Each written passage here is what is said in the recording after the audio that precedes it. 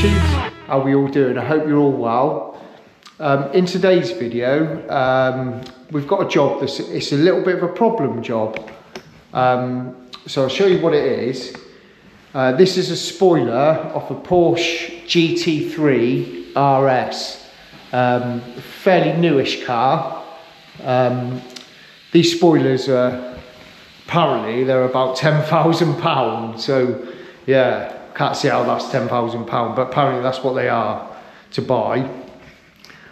So yeah, the issue with this spoiler, and apparently it's quite a well-known issue with these, and Porsche will not warrant these spoilers, probably because it's such a common issue with them. So I'll give you a bit of background of what we've done to this. So the guy bought this spoiler to us. It was probably about 18 months ago, and he had the whole car was PPF'd, including the spoiler. And what happened, just on the spoiler only, he had loads of micro blistering appear in the clear coat, and it caused all the PPF to lift. So we took all the PPF off it, and there was blistering, tiny little micro bubbles across the whole surface, top and the bottom of it. So we repainted it for him. What we done is we buzzed off all the base coat and the clear coat, down to pretty much the factory primer that was on there. And we couldn't see any blistering or anything in the factory primer. So we re-primed it and base coat and lacquered it again. And then he left it for 4 to 8 weeks or whatever, I can't remember now, and had it re-PPF'd again. So then about, yeah, probably 12 months later or so, these little blisters started appearing again.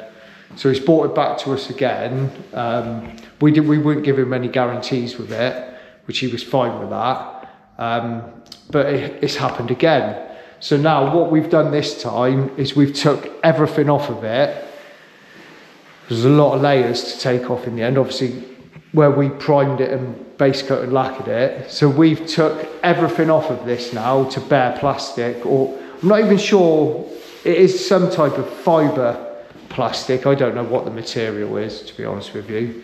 So we've took it all off bare, back to the bare material, and now it's been like that for a few days now. And what I've been doing is every time I've been baking a job, I've been sticking it in the booth and baking it with it bare. If there's like release agents or anything like that need to escape, that's what I've been trying to do, to try to get everything out of it if I can. They are hollow through there, so it is it's either some sort of release agent or it's some sort of air that's trapped in the material. But I did notice, me and Reese noticed it yesterday, that there was like tiny little dark spots everywhere on the bare plastic. Where the bare plastic looks grey and dry, there was almost like moisture spots here, there and everywhere. And I did say to Reese, if you like splashed maybe some compound over it or something from polishing another job where it's been sat on a trestle, and he said no. So we don't know if something may be coming out of it. But anyway, we're not sure what's causing it. We're just trying to find a way to stop it from happening. So what I'm going to do with this now, this is all I can think of doing, is it needs priming now, because this is finished off in 240, so it's a little bit rough for plastic. So what I'm going to do is it's all been degreased a few times. I've baked it again before I do this. What I'm going to do is I'm going to give it a coat of adhesion promoter. So what I use is Mipa, so it'd be Mipa Haft promoter. I'm going to give it a coat of that, let that dry off, give that a good 10-15 minutes to dry off, and then I'm going to smear, because we did think about filling this, but it could end up a right mess putting filler all over it. So then what I'm going to do is I'm going to smear this over it. So it's Mipa. It's a pore filler, so a liquid pore filler that you put over plastics and filler work to fill in micro pinholes. So that's what it is a micro pinhole filler. So once Haft promoter's gone off, the adhesion promoter, I'm going to smear this all over it. You just wipe it on and wipe it in until it disappears. And then I'm going to give it 3 coats of high build primer. And see where we're at with it then. That's all I can think to do with this. So that's what I'm going to do. So yeah. So I'm going to get this in primer now. So this video is going to be me priming, prepping and painting. We didn't do any footage of taking all that old paint off. I thought that's probably a bit boring, to be honest with you. It took about 4 or 5 hours to get all that paint off. So yeah, so I'm going to prime this, and as well in this video, I'm going to be using a new clear coat that I've got. So it's Mipa. This clear coat, it's not been out long. It's called it's CX2. It's called, so Mipa CX2, and it's sort of a little bit cheaper than the Mipa CX4, which this is their fast cure technology range. That's what they call it. So it's going to be first job I'm going to do with that Mipa CX2. And yeah, I'm going to give them a mention because I haven't mentioned them yet. My paint supplier, which is they're based in Cirencester, and they're called Paint Services, and that's who I use for all my paints and all the products I use. So Market Paint Services has supplied this for me, and I said I'd give him a mention. They're a brilliant company. Ever since I started doing this about 17 years ago, they helped me to set up. They supplied materials for me, and I was a brand new startup, and they knew me, but I was a brand new company, and they set me up with a load of materials to start my business off. So they've been with me from day one, and they've been fantastic. They're an absolute brilliant company. And Mark, who I deal with at Paint Services, he's great. He bends over backwards for me. Every time I ring them up, they've never got anything that I want. No, I'm only joking. They are great. They are great. I've got a good relationship with them, but the service is terrible. No, it's not really. I thought I'd stick that in there for Mark to amuse him. But no, honestly, they are great, and they've got branches elsewhere, not just in Cirencester. So Oxford, Cheltenham, Reading. I think they might have a branch somewhere else as well. So they're sort of in the southwest, down this way, but they are absolute brilliant company.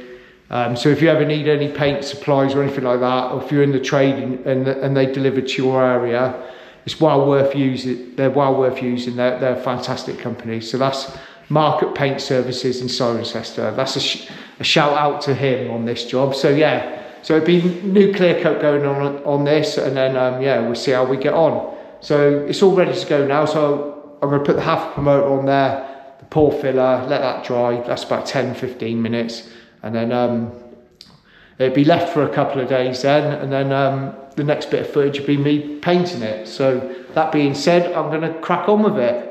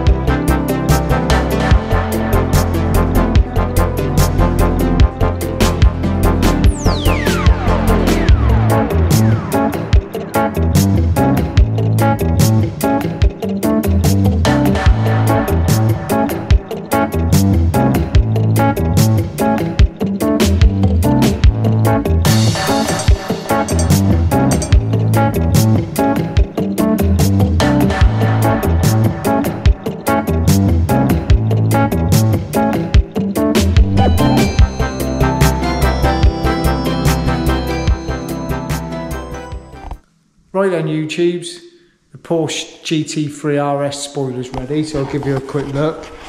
And hopefully we've got it. I haven't got any footage of the prep in, so I primed it, so I adhesion promoted it, smeared it with pore filler, let that dry right out and give it a little bake, and then it's 3 coats of primer, Mipa 4+1. And it was really gritty, the primer, where the plastic was sort of static, and so there was a lot of sort of debris in the primer, but we can't see any micro pinholes, so hopefully it'll be okay. But I'll see on the first coat of base coat whether it's well, to be fair, I'm going to give it a coat of wet on wet anyway. So I've got this to paint. So this is ultraviolet, this colour's called, it's purple. I also got a wing to do for a Suzuki, a new wing, so I'm going to do these two together. So I'll be wet on wet in that. This is a metallic blue. So wet on wet these two panels, and then yeah, and then base coat them both and clear coat them both. And yeah, I'll be doing these with Mipa Waterbase base coat. So first the wet on wet will be Mipa F37. So a coat of that on the wing and on the spoiler, and then the base coat, Mipa Waterbase base coat, and then I'm going to be using new clear coat that I mentioned at the beginning of the video. So Mipa CX2, and I've done a couple of jobs with it now, and yeah, I'm really liking it. It's really good clear coat. So it's a fast dry technology clear coat. So yeah, it'd be 2 coats of that as well. So yeah, that being said, I'll get all the paints mixed up, and we'll get the paint on it.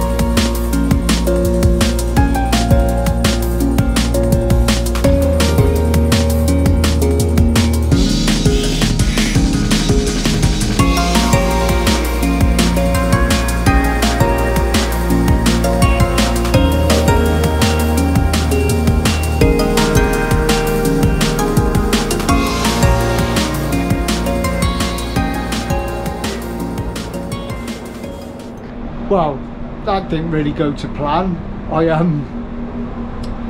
I forgot to pop the top on the wet on wet, so the first coat of wet on wet on top of the spoiler went on a bit dry because I didn't pop the top on the starter cup, which I do quite often, so that didn't lay down very nice. Then second mistake, I didn't put a filter into the starter cup on the base coat for the Porsche, so I had a load of lumps come out on that. So I nibbed them out. It wasn't too bad. Mipa's not too bad for lumps. Some water bases can be really bad for lumps. So that was mistake number 2. So I had to give that a little bit of a nib. And while I was nibbing it, I turned the camera off. And then I didn't turn the camera on for all the base coat application. So that was another mistake that I made. And then to top it all off, I was supposed to be using Mipa CX2 on this to sort of give a bit of a review on it, and I mixed up Mipa CX4 without thinking. So yeah, there we go. We all make mistakes, and I made a few just on one job, but it come out all right in the end, and it looks okay. I'm just going to go back in there in a minute and see what it looks like.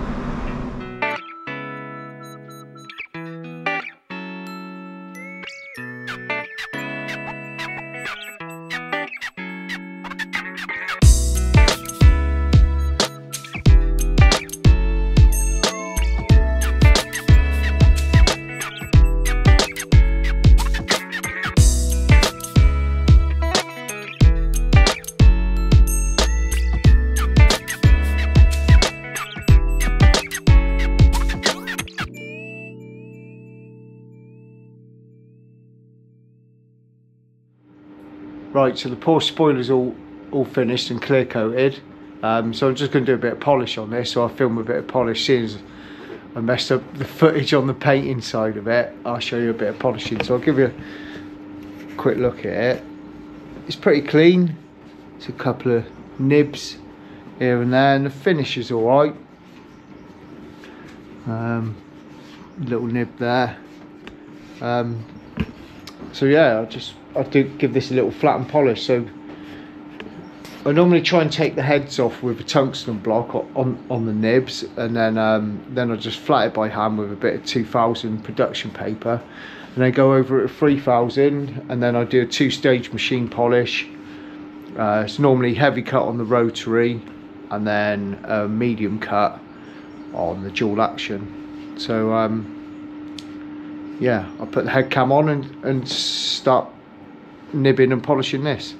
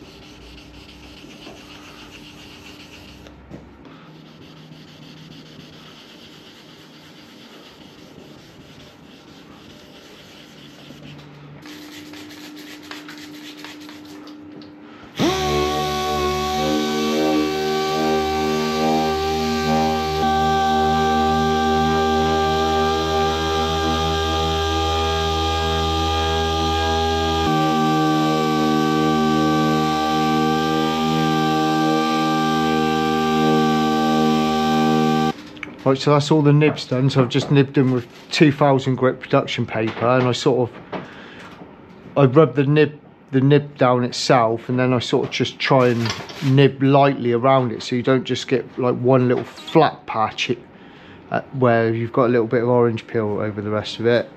It's got a little bit of peel in this, but it's sort of factory. They're not sort of glass on these Porsches anyway.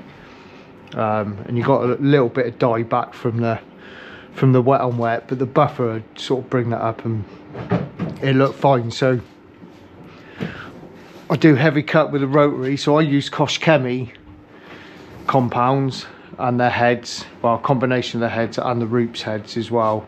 So it'd be a Roops rotary Bigfoot with heavy cut, and it'd be a couple of goes with that. So I put a couple of dots on each patch that have been flatted, polish that, compound that, and then go over it again, do the same again, check it, and then I'll go over a dual action, which would be a medium cut.